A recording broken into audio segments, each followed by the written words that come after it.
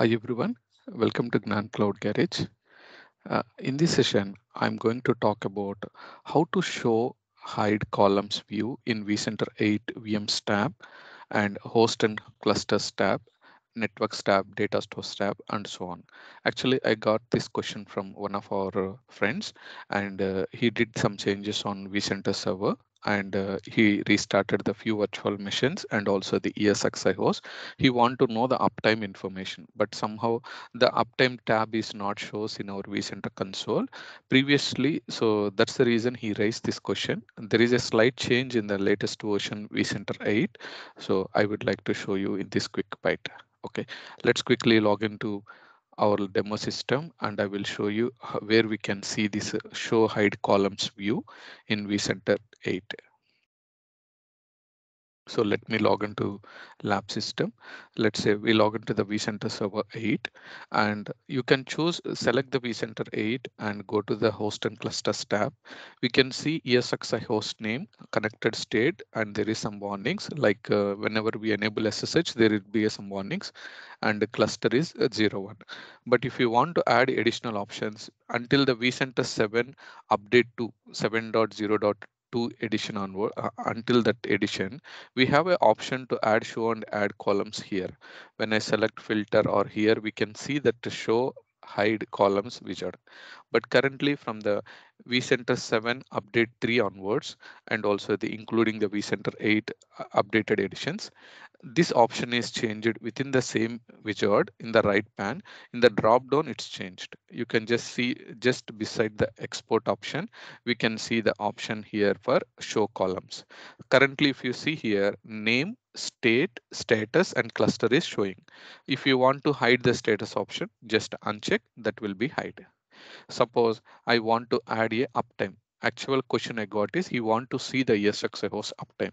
So select the ESXi host. We can see the current host uptime is 8 days. That means the ESXi host was restarted 8 days ago. Okay, and the same information, even the other details also, if you want to see from here, let's say which ESXi host is master node, which is the slave within our HA, high availability state. Enable HA state, we can see the ESX host IP ends with 42 is primary and 41 and 43 are secondary nodes. Okay, and same way, even if you want to see the version, enable the version, we can see ESXi host version is 8.0. So like this, we can show the necessary columns in this tab. And even if you want to hide any unnecessary columns, let's say, for example, I added a NICs information. Each ESXi host have a 5 NICs. In future, if you don't want to view the NICs tab, you can just uncheck, it will be unchecked. The same option applicable for VMs tab also. If you want to see the uptime in this widget, currently there is no show hide column in the top. We can see in the bottom side just beside the export option. Just click here and you can look for the specific uptime option. Let's say within the VM there are some additional options also like a guest OS, and if you want to see the uptime, select the uptime, and even VMware tools status also we can see. So all these options we can view here. Guest OS version information, uptime is restarted was 1 day ago. Okay, and even VMware tool status also we can see all VMware tools are running.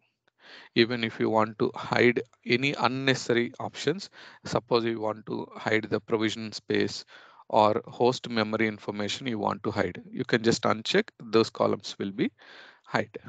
Okay, and even if you want to export, you can export this information to CSV format.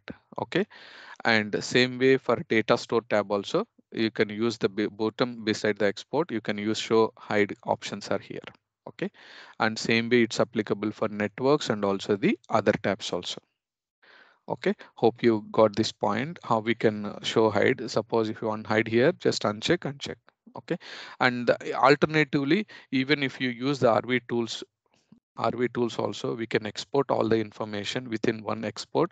You will find all the detail. But from the vCenter tab, if you want to verify the specific information, this is the option we can use. Okay, so hope you got this point. That's it. Thank you. If you are watching this video first time, please do view, like, share, and subscribe to the Gnan Cloud Garage channel. If you are already subscribed, I appreciate all your support. Bye for now.